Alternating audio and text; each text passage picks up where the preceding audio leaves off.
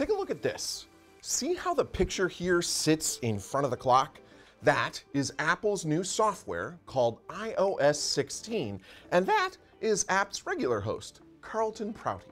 I've stolen his iPhone so I can show you around the new operating system.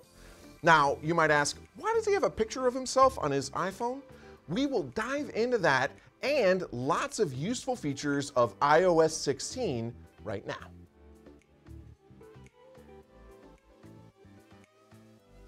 Hi, I'm Andrew from Apt. Let's talk about iOS 16. Apple's latest software has a bunch of upgrades that could make your life easier if you have an iPhone, or you want to buy an iPhone, or you want to share Carl's iPhone with me. We could work out a schedule. Actually, the new software even affects you if you have an iPad or one of these guys, the Apple HomePod Mini. Here's everything you need to know about iOS 16. You can download the latest software for free even if you have an older iPhone. It's available for all models going back to the iPhone 8 and even the iPhone SE, and of course it's available and finely tuned for the latest and greatest iPhone, the 14. The biggest new feature is this revamped lock screen. Again, notice how the image overlays with the time to give it a feeling of depth. If you're so inclined, please say ooh and ah now to help add to the feeling of majesty, and thankfully there are a lot of other more subtle improvements.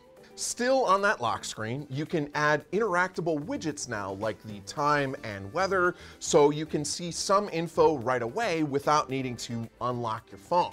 Like any other new feature, you don't have a ton of third-party options yet, but I imagine they won't be that far behind. This is Apple. Notifications pop up from the bottom, and you have a couple of options as far as how they're displayed. And you can also use the lock screen to interact with focus mode. Focus mode itself isn't new. It's Apple's way of helping you filter what you look at on your phone. In work mode, you'll only get notifications of work emails, for example. And now, with iOS 16, you can switch focuses from your lock screen and tailor the image to match your mode. Here, you'll see we have Casual Carl. This is his personal time focus mode, and just looking at it makes me want to relax. Now, let's switch to our work time focus mode and business time Carl, looking sharp, looking professional, and a touch severe while still being so gosh darn approachable.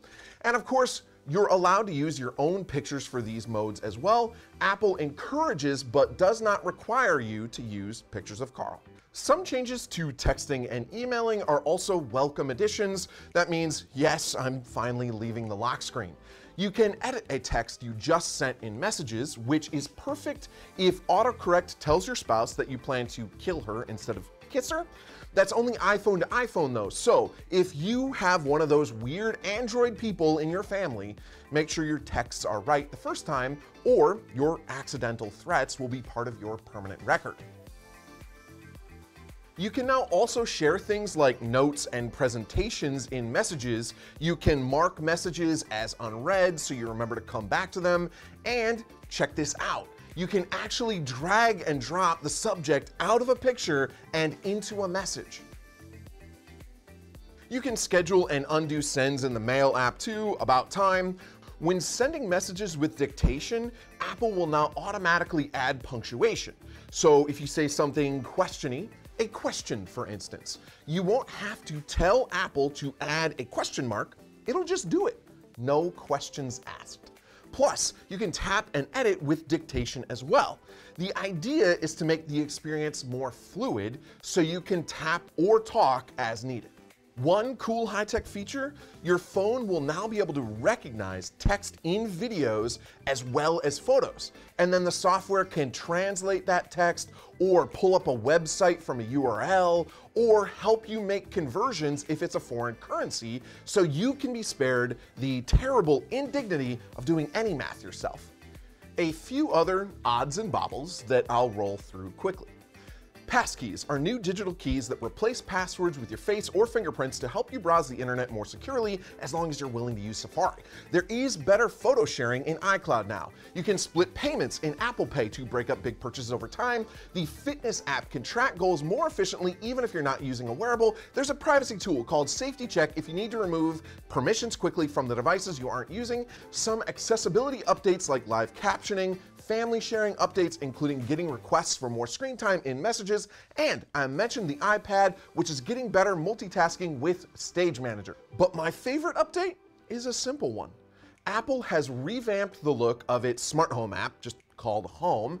It was fine before if you only had a couple of smart home devices, but if you had a bunch, it was hard to navigate. Now, you have these categories at the top. You can reorder the sections to put the rooms you use the most within easy reach. You can hide the stuff you don't want to look at, and I'm talking individual devices you don't use much anymore, or whole sections that you can shift toward the bottom, like favorites. Quiz for you. Can you name your favorite lamp?